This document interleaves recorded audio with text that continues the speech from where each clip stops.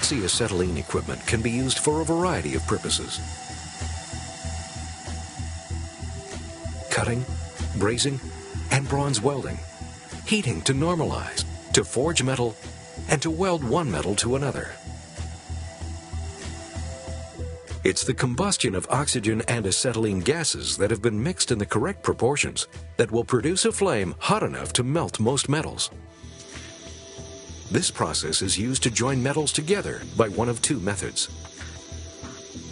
Welding can be done by the fusion method, where the heat generated by the oxyacetylene flame melts the surface of the two metals to be joined and are fused together to become one single structure.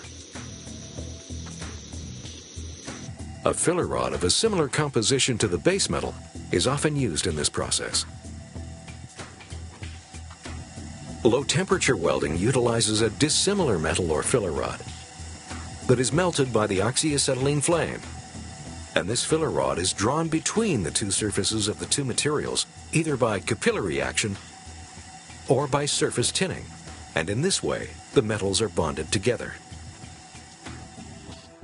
So the fusion welding process involves the melting of the base metal, whilst in low-temperature welding the surfaces of the base metals are heated, but it's the filler rod that becomes molten and provides the bond.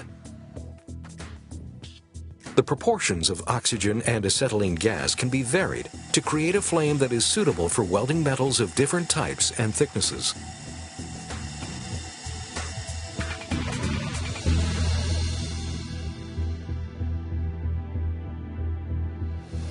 A commitment to safety at work means you should ensure you are dressed appropriately for the job, and the area you are working in is clean and tidy, well ventilated, and clear of all fire hazards. So before you commence work, ensure that your work area is tidy and free.